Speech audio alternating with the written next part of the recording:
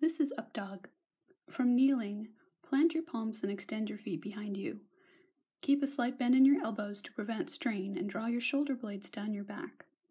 If you have no lower back issues, it's fine to have your knees off the ground.